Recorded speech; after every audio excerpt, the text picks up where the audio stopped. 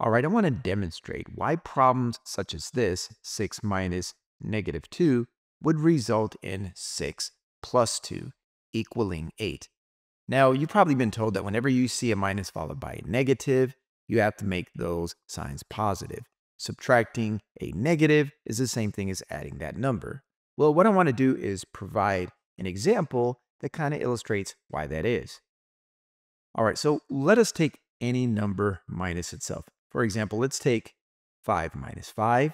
We know that is equal to 0. Or let's take 9 minus 9. We know that is equal to 0, of course.